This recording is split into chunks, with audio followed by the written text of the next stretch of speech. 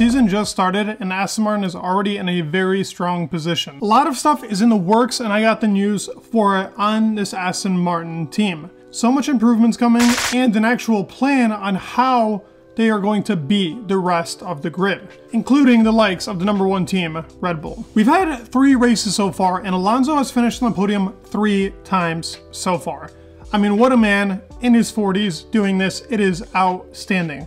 Stroll finished 4th in Australia, probably would have finished 4th in Jeddah, and in the first race finished 6th, even with a practically broken wrist. This Aston Martin car, the AMR 23, has one real big weakness: straight line speed. And there was an upgrade expected for Australia, which now is confirmed will come in Baku.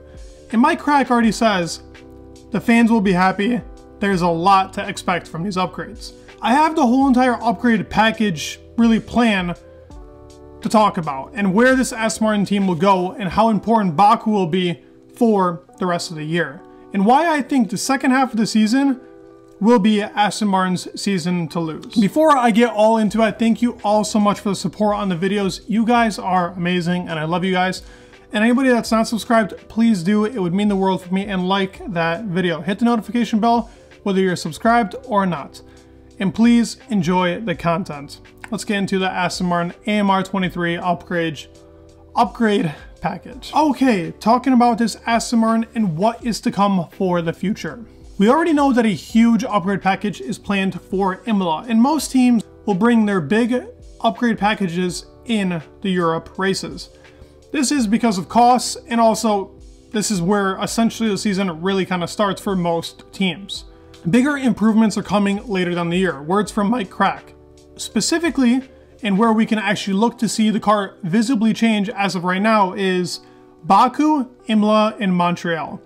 Now, obviously, if it's a floor upgrade, we will not see it.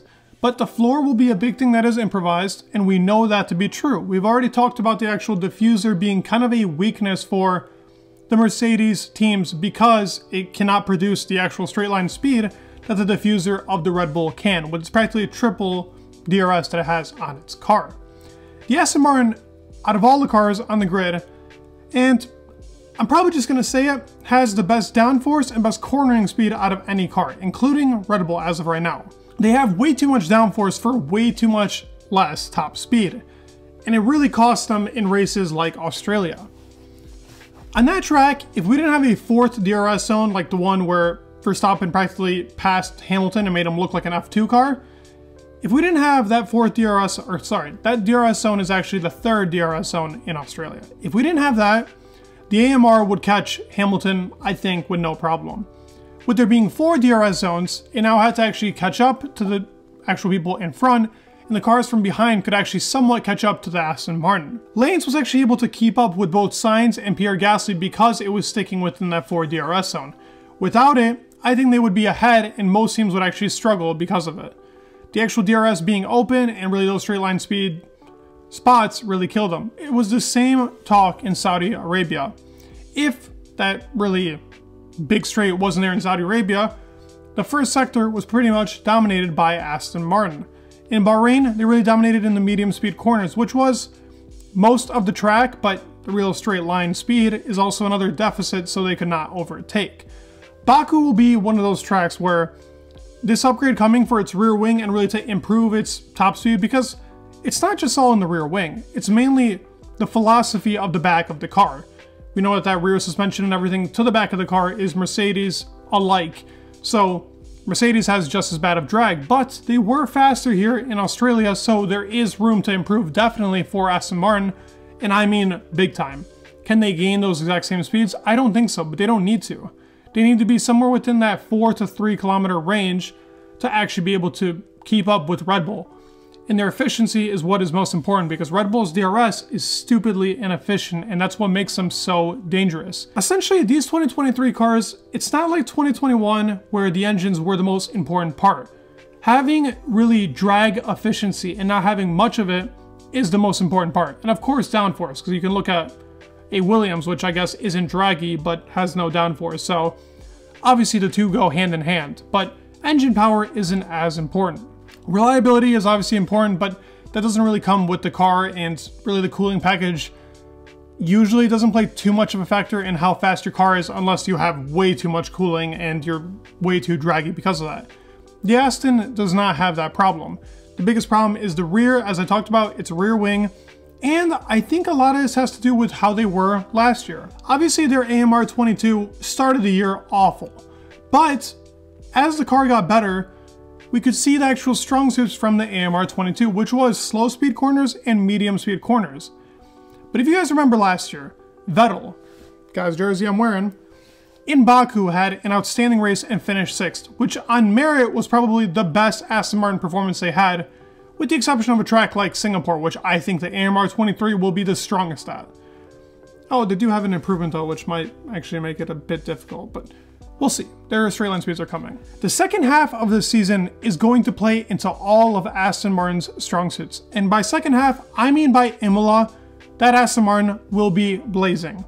Just adding on a little less drag and having a better rear wing, they got something cooking, and I'll explain to you why. Let's look at the schedule that we have for 2023 after Baku. So upgrade is coming in Baku, we will have Miami, where I think the AMR 23 will not be that strong. I think it will be something similar of a Baku to them. Sectors 1 and 2 should be pretty strong, but sector 3 with that big straight is probably where they're going to lack. But it is a track that is front-oriented. Aston Martin is a front-oriented car. So I would still see them being predicted 2nd or 3rd if we don't see insane upgrades by Ferrari. Now Imola comes along, and this is the track that I think most people don't really talk about Aston Martin for, that I think will be a track where they surprise the whole grid. Imola is a medium speed corner fest, with some slow speed corners and some chicanes, which will go to the Aston Martin strong suit. This will be a track to look out for and where I think Red Bull might genuinely lose to Aston Martin. After Imola, we go into Monaco, then Spain, then Canada. These are all tracks that I think that AMR will thrive on, and downforce is extremely important. Maybe Canada being the least out of the 4 that I just named. Downforce is the key, and the slow to medium speed corner tracks will be where that AMR excels at. Its upgrades are coming to even its side pods. With 2/3 of the car changing, we will see these visible changes change. Right now, they have a downforce monster. What they really need though is a lot less drag with that exact same downforce. So they need to be taking parts off and adding parts to only really reduce that drag, which Dan Follows already has a plan for. As I talked about, that floor will be essential to upgrades, and so will the rear wing. But even the front wing itself right now is causing a bit of drag.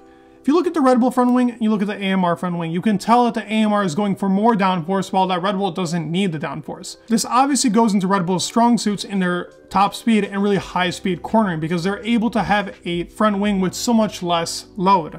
I expect Aston Martin to make a front wing multiple times over in the season with a lot less front load, including the rear wing, to really make that car mesh together. The second half of the season is looking extremely bright, and I expect Aston Martin to actually have race wins, which so does Mike Crack, and he's looking forward to these races with slow speed and medium speed corners where that Aston Martin can thrive. Specifically, if they can even out-qualify those Red Bulls, which could be a very close battle, and I'm excited to see it. Don't expect Baku to be a bad race for them. With upgrades coming, we got to see how efficient this DRS actually becomes and whether they can actually thrive off of that upgrade. Leave your thoughts down below. What do you guys think? Is this AMR 23 destined for greatness? Will it actually make it to the top? Leave your thoughts down below. Please leave a like, subscribe. It would mean the world, and peace.